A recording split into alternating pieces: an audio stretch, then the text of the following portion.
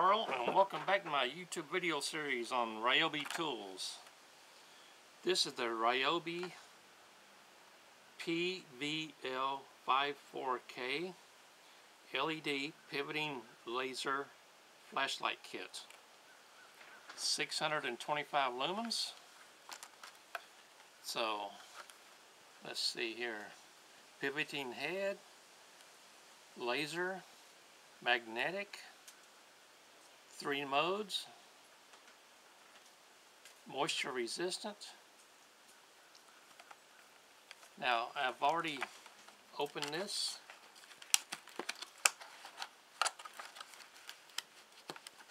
To save us a little bit of time on this video. There we go. Get this out of here.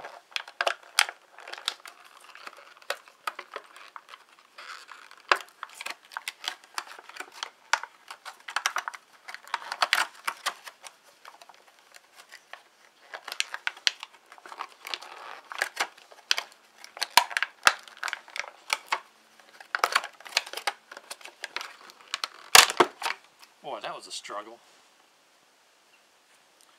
Okay, here we go. What do we have in this kit? We have the instruction manual. We have the power cord. We have the battery. And we have the flashlight itself. So, just a generic Type C power cord, approximately 18 inches long. I'm going to put that aside. This is the battery. I'm going to put that aside because I've already got one charged up and ready to go right here. Put that aside. Let's look at the tool itself. It does have a pivoting head. You hear that little, where it doesn't really lock in place. But it gives it a nice little resting spot. There you go, you can, whichever way you need to use it. Magnetic base. Right here. I will show you that in just one moment. Got a pocket clip. On and off switch right here. The laser is right here on top. This is where you put the battery in.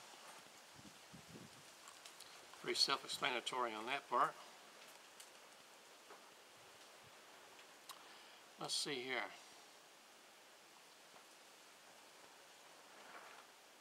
Nice size to it. Look, it's too big to carry on your shirt pocket. But you could carry this in your front pocket if need to be, your overalls or your belt, anything like that. There we go.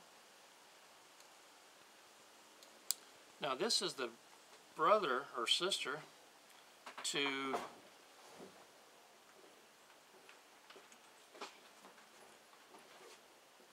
this flashlight. Looks almost identical. Except for it does not have the pivoting head. This does not.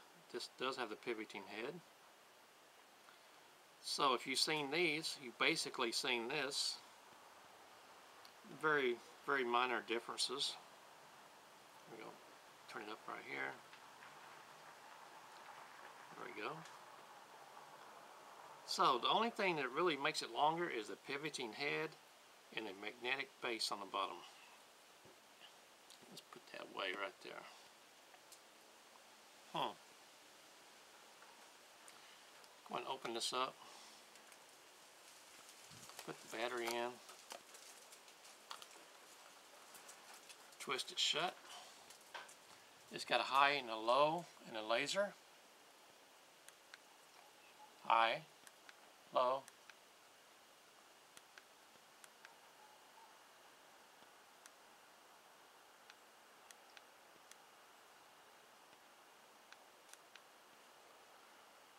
have to figure out how to put that laser on without reading the directions. See what happens if I hold the button in for a little bit. Nothing. Oh, there's the laser. See it on my hand? So this would be a great cat toy. I don't think I really need a laser for any other thing around here. Not right now. I don't know how long the distance is for the laser. But the end of my room, the back porch, is about 25 feet that way. About 25 feet, there you go, I'm sorry. About 25 feet that way. And there is something on the wall over there, so I can see the laser dot on a chair cushion over there. So, I don't know how much I will use that, but it is a good feature to have. There we go.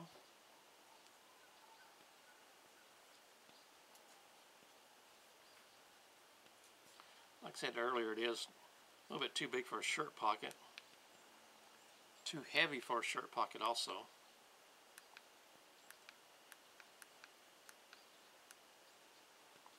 Hold the button in and the laser goes off. I like this.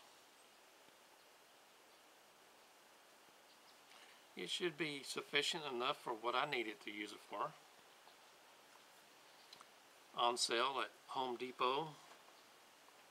They call it the Black Friday event. I believe it's regular $49 and it was $29 on sale. So, let's do a little test on this at night. I got some trees in my backyard, about 25 yards away.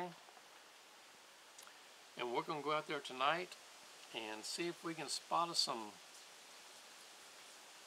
raccoon eyes or a squirrel in a tree, or look at some limbs, leaves, or whatever. We're going to take it outside tonight, and I'll be back in just a couple of minutes. Okay, here I am outside with the light on pointed towards the ground right here. So let's see what we can see out here.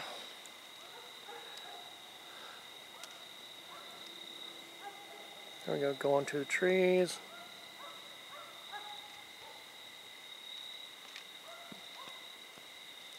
There we go. There's that tree. Come back down this way.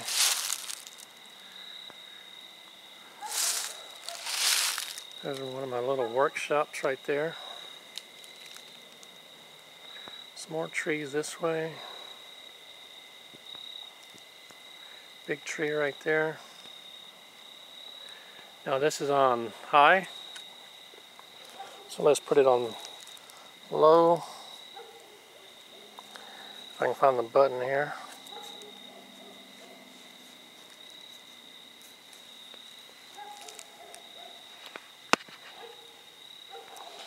Hard to do this in the dark.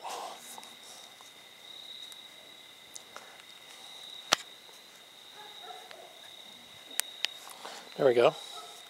It's off, high, low,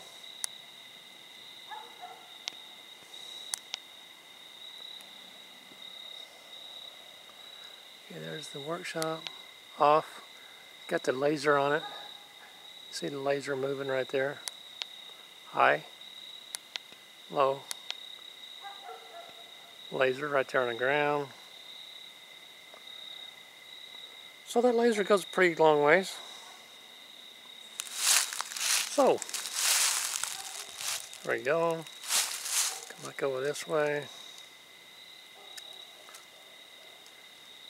So, off, high. So I'm pretty happy with this thing. It should be good for what I need it for. Got another tree right there.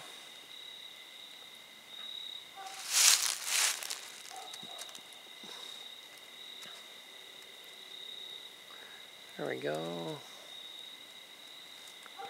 That's a reflection off the barn, one of the signs on the barn. Oh, those are license plates right there on the right.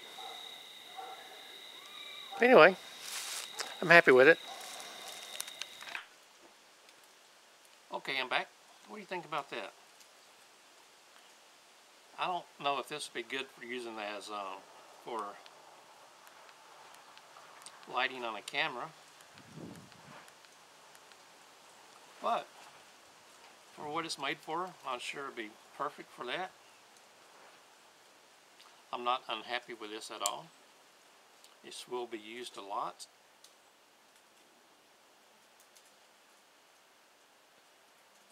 Might even keep it in my truck. Might keep one of these in my vehicle. I'm not sure. Probably this one, since it's magnetic.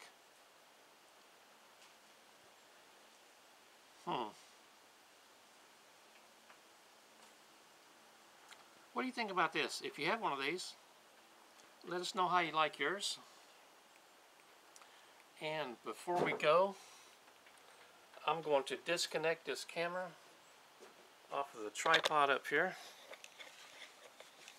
And we are going to walk over to a filing cabinet I have over here in the corner on the end of my back porch. Here is a filing cabinet. There we go. It is on there pretty good. So let me turn it on. That's on high. Point it down.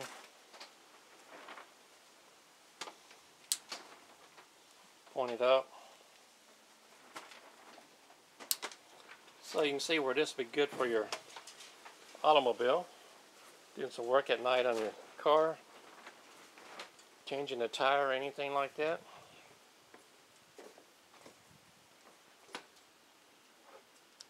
My name is Carl, and I do appreciate you watching.